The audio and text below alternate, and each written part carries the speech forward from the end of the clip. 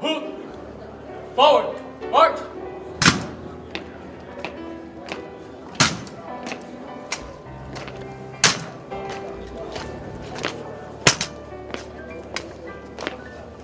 The students actually came up with the idea, along with Miss Abby Gore, to do a special interview where the students would, having some pancakes and coffee, just talk a little bit about some of their memories that they would care to share.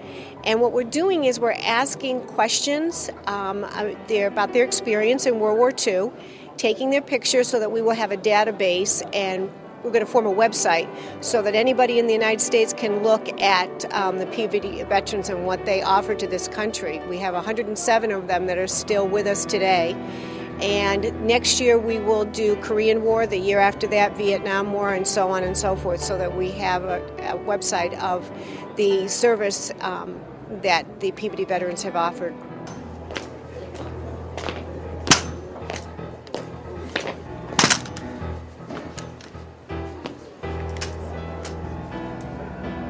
So today we're all here for breakfast with World War II veterans, and it's to make a database of their stories and their information to share with the general public. This is just the first of many breakfasts. Because we are PVMHS Memorial High School, so we want to show the PVD veterans that we appreciate them and that we appreciate what they've done for us.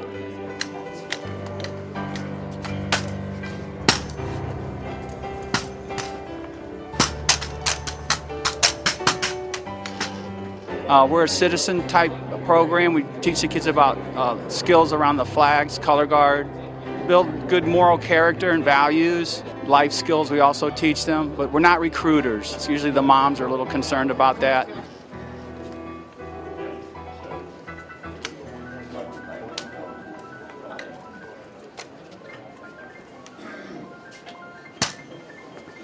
ROTC is here to perform for the veterans, to give them a little appreciation, and we're very thankful to have them serve for us and for the country.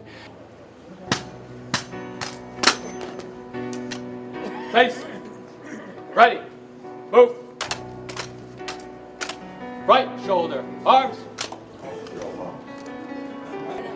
It's a Reserve Officer Training Corps, and we help with community service, and we help out with the veterans like today.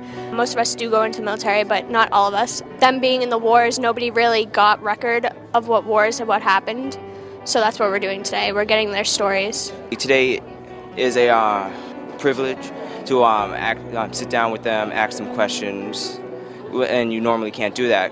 Torch, arms.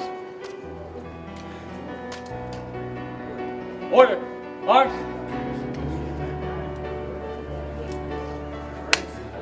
Right shoulder, arms.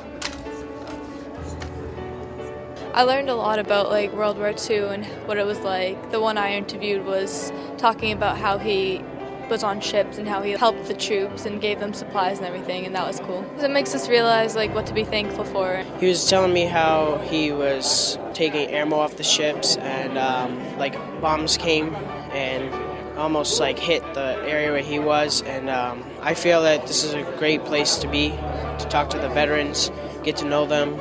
Order, arms.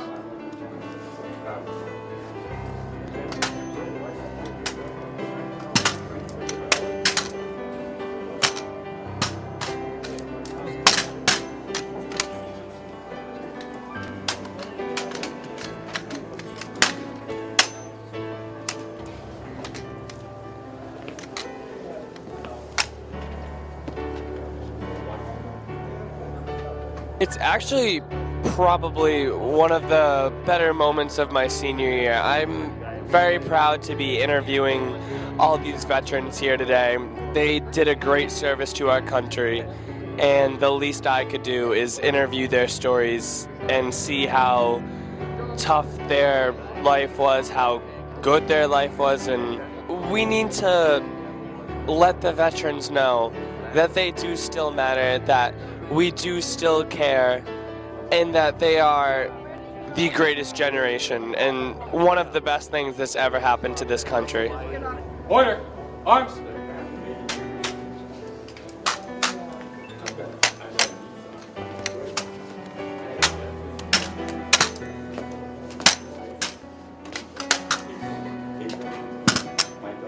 Forward. March.